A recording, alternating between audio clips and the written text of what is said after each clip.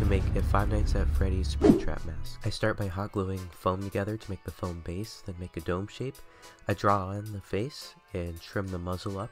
Hot glue the muzzle on, then apply saran wrap to half of the head, as well as duct tape to half the head. This is to make the stencil, which you cut out to make flat. After you cut it flat, you want to place it onto some fabric, trace it, and then cut the fabric. Make 2 of them and sew them together, stuff it on the foam, pin it down, cut where it's necessary.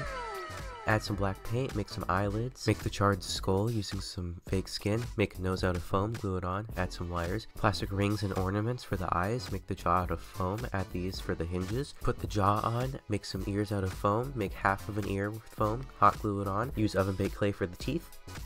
And that is